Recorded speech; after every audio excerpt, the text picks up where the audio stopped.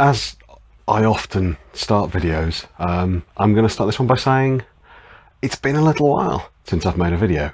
For those of you that follow my videos regularly, you'll know that my wife fell and broke her elbow recently, and that's made life really quite tricky. She's doing remarkably well. She's an absolute hero, but she can't drive, which has meant that I'm taking the kids to school and picking them up every day. I'm doing all the errands that they're doing, and this is the absolute busiest time of the year for her business. And that's been a bit of a nightmare because I've had to drive her around as well. Not all the time. She's doing a lot of walking, but even that's proved quite painful for us. So life's kind of got in the way recently, but I thought it would be interesting to tell you about something that happened to me at the gym the other day. This is tonight's little beverage is a rather pleasant Martinique rum. It smells absolutely delightful, and it's got a kick like an angry mule.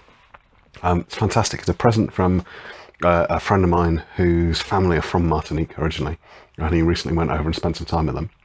And he brought me this back as a gift when he came back.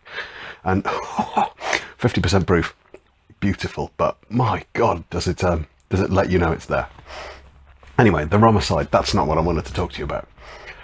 I wanted to talk to you about me being an absolute idiot and how that proved to me that a lot of the limits we impose upon ourselves are purely arbitrary and are just in our minds. As you may well know, I've lost a lot of weight recently, and I've been working out quite a lot, and I'm following quite a strict training routine down at the gym. And I was at a different gym to from the one I normally go to the other day. I write everything down, so I've got a little notebook I take in with me, and it's got the weights from when I last did that particular thing. And there's one of the days, my chest and tricep day. And after the warm-up and stretching and just general range of motion stuff that I do to start off with, the first weight-based exercise is a barbell bench press. 6 to 8 reps over 4 sets.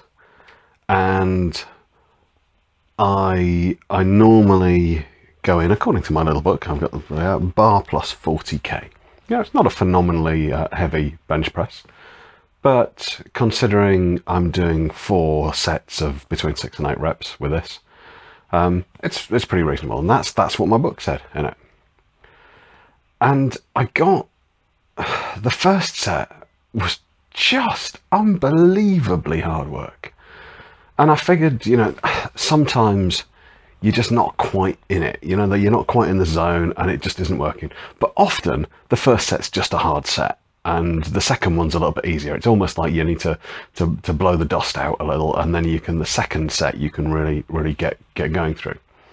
But the second set was even harder, and I couldn't quite work out what was going on. And I thought, you know, well, I'm just gonna have to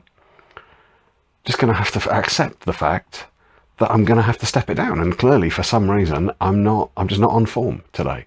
I managed 6 reps for the first and the second set, and effectively what I do, if I can get to 8, I up the weight, and then I get it so I can just manage 6, and that's what I was doing. And the third set, I just couldn't do it, so I dropped the weight, I took off some of the weight, lowered it down, and finished the 4 sets.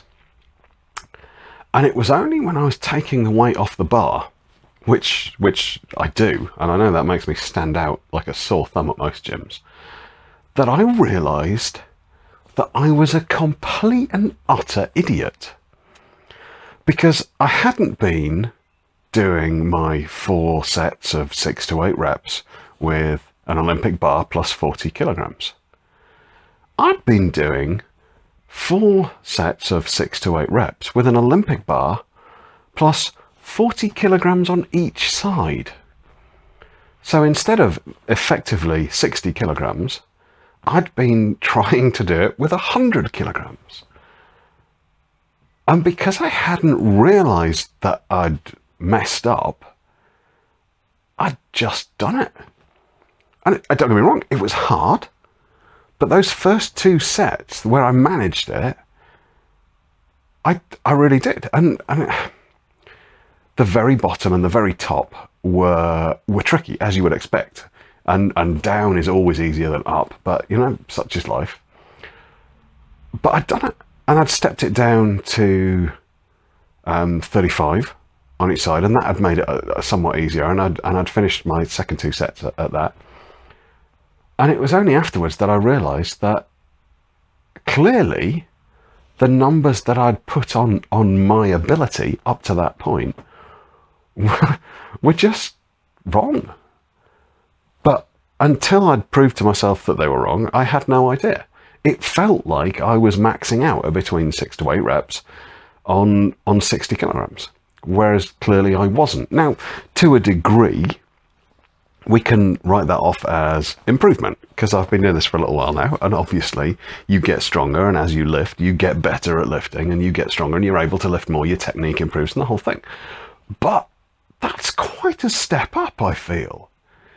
To effectively step up by 60%, 66.6 recurring percent of the weight that you're lifting, and still manage it, makes me realise that, well, that I'm an idiot, and that I can't trust myself when it turns out I can't do it. So I thought it would be interesting to share. I wonder if any of you have had similar experiences. Have you found yourself doing something that you just didn't know you could do because nobody had told you that you couldn't do it, or because you'd messed up and you assumed you could?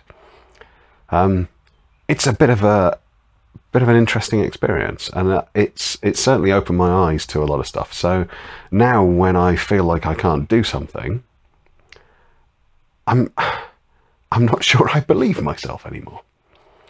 So on that note, I'll shush. Do let me know if something similar has occurred to you, or if you're just not quite as stupid as me. Apologies for the clothes. I know I don't normally slob around in a grubby old vest. But as you can probably see, I've had a little bit more work done on the tattoo. Sorry, that was probably really quite loud. And shirts and t-shirts are rubbing a little at the moment. So I'm covered in cream and wearing as little clothing as I can get away with. So take care, guys, and I'll see you soon. Don't forget to like the video, click the thumbs up, stick something in the comments, and subscribe if you haven't subscribed. Take care.